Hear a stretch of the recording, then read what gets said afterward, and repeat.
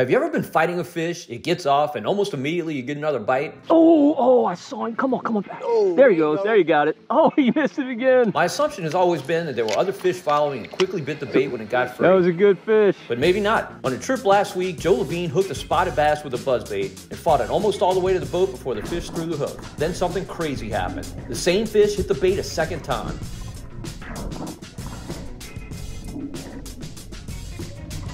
That's one of the most amazing things I've ever seen.